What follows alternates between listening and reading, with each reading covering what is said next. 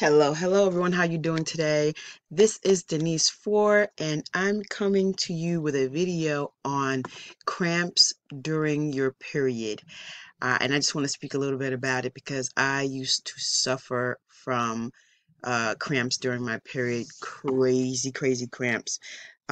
There was times if I didn't take anything before they started, I would be in so much pain I could barely walk. So I just wanted to share some information on cramps during your period.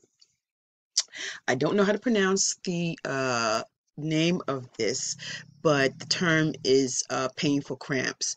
Painful cramps is the medical term for well, whatever the word is, dysmenorrhea is the medical term for painful cramps that may occur immediately before or during the menstrual period. There are two types of painful cramps. Painful cramps is another name for common menstrual cramps.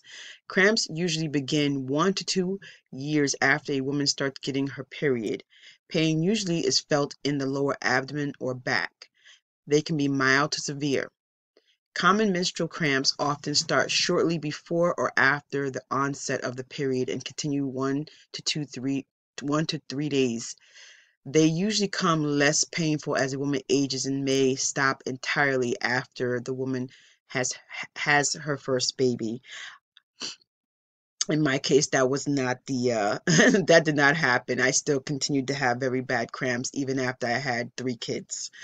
Secondary is pain caused by a disorder in the woman's reproductive organs. These cramps usually begin early in the menstrual cycle and last longer than common menstrual cramps. What are the symptoms of menstrual cramps? The symptoms of menstrual cramps include aching pain in the abdomen.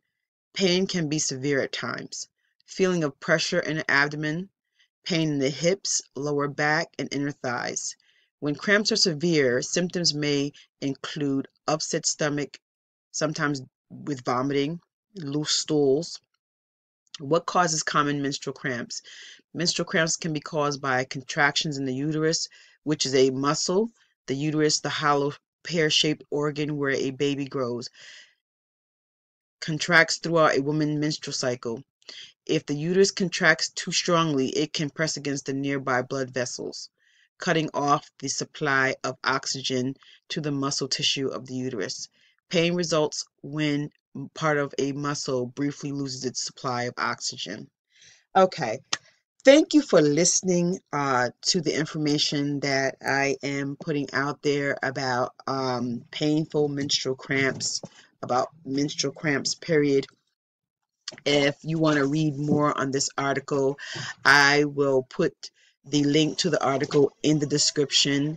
And if you're looking to have a better menstrual cycle, should I say, or a painless menstrual cycle, please take a look at the video below in the description box. And thank you for watching again, and have a blessed day. Bye-bye.